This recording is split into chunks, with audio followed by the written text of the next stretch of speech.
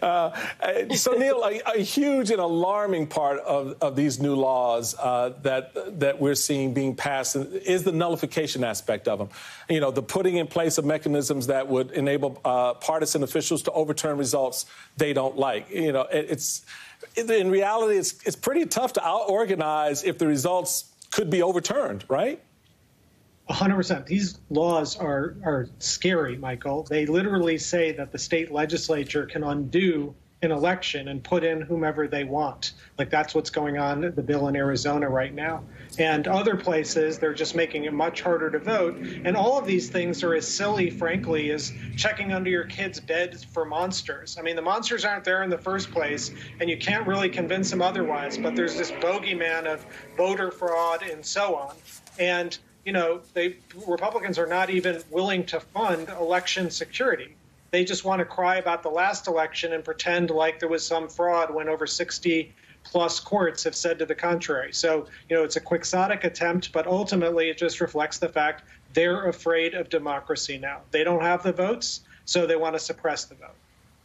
Yeah, and that suppression of the vote is really what has moved members of Congress to take extraordinary measures. So, for example, Tara, after she was detained last week, Congresswoman Betty pointed out the difference in how January 6 rioters were treated, and it's a striking comparison, and it gets us to the issue at the heart of these restrictive laws, how black and brown people will be disproportionately affected by them. How do you see that narrative when you have, you know, folks storming the Congress, none of them arrested, none of them handcuffed, none of them put in zip ties, right? Congresswoman, you know, is trying to, you know, just get some action on getting good, healthy legislation passed for voters, and there she goes in zip ties off to jail. Right. I mean, we all know that there is definitely a difference in how both those crowds were treated. There's no question about that, which is infuriating. But look, I think it's important that they continue to bring attention to this. There cannot be any they can't take it for granted that people just understand the importance of this issue. We have not seen an assault on voting rights like this since the civil rights era. And without question, there needs to be consistent messaging on this. There needs to be continued efforts, not only to the Rev's point. It shouldn't just be about out-organizing. It can be a combination of both. There has to be organization on the ground and grassroots efforts. We saw what Stacey Abrams was able to accomplish in Georgia. We see what happens when you have a strong grassroots game, because ultimately voting and elections are run at a local, state and local level.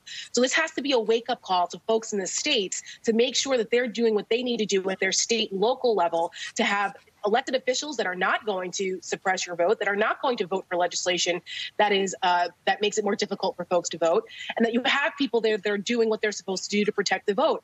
But at the same time, there should be also a national outcry, to Neil's point, because what Republicans are doing is absolutely despicable. And unfortunately, Michael, you and I know this all too well, that this isn't new. It's just out in the open now. They're out there saying the quiet parts out loud. When you were RNC chairman, you knew what some of the voter suppression efforts were going on out there, and you were trying really hard to make sure that those types of untoward things didn't happen. And it was a challenge for you back then. But now, because of Donald Trump and because of the mindset that we're in now, it seems to be okay. They're telling us what they're trying to do. Republicans admitted in Arizona that they cannot win if everyone has a legal access to vote. So everything needs to be done from both the state and local level. And then, you know me, I'm a conservative. I get a little weary when it gets to the federal level. But I think that there's a way that you can do it with a compromise, like I said, versus just throwing out the filibuster or throwing out the baby with the bathwater. But Democrats need to continue to sound the alarm. And I think good, reasonable Americans who feel strongly about the right to vote, it's one of our most fundamental aspects of our democracy, are on board with this. And that needs to be an issue going into the midterms. All right, we're going to leave it there for now. My man, Neil Katyal, thank you so much for starting us off. Reverend Al Sharpton and Tara Setmayer are both sticking around.